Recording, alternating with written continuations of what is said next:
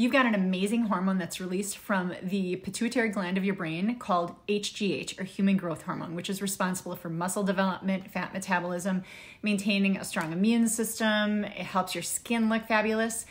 It plateaus off around the age of 18, then again around the age of 40, but here's how you can boost it naturally. One is you've got to sleep. At the beginning of every sleep cycle, your brain releases a good amount of human growth hormone. So if you're sleeping 7 to 8 hours a night, you should be going through about 5 sleep cycles, each lasting about 90 minutes.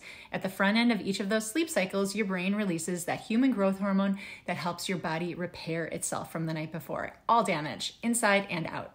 Number 2, HIIT exercises, high intensity interval training. Now this is to your own perceived exertion. So what's a HIIT exercise for me might be very different for you. Challenge yourself with these exercises because it's a great way to get your body to release more human growth hormone. And number 3, just pump the brakes on the sugar because sugar will influence your insulin levels.